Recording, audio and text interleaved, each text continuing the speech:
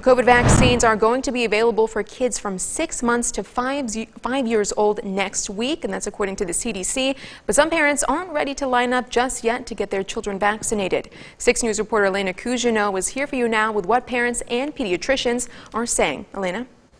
Sarah, the CDC says the vaccine will become available this week and that these shots are 1/10 the dose of what adults get. I spoke with pediatricians who say that parents should get their kids vaccinated with the 3 doses, but that they understand some of their concern.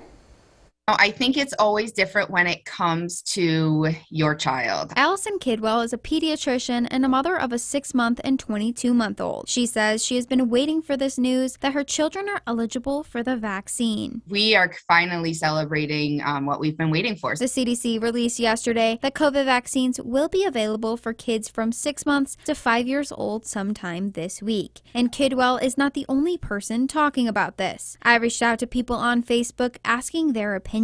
Some say they are tired of hearing about vaccines and they won't be giving their kids one because of a personal choice, while others are in the same boat as Kidwell. So I'm thrilled. The youngest people of our population can get vaccinated finally. But are these vaccines safe for young children? Dr. Joel Greenberg says in older children there were side effects from the vaccine, but not for this specific age group. I would encourage parents to get it. It's a series of 2 or 3 shots that will protect their child. He says in those serious cases, the vaccine is better than the alternative. The pain of being in an intensive care unit and needing the support that these children do occasionally certainly outweighs the risk of the vaccine. For Kidwell, she says herself and other pediatricians are there to work with families on their decision because at the end of the day, it's their choice. We want to hear your opinion so that we can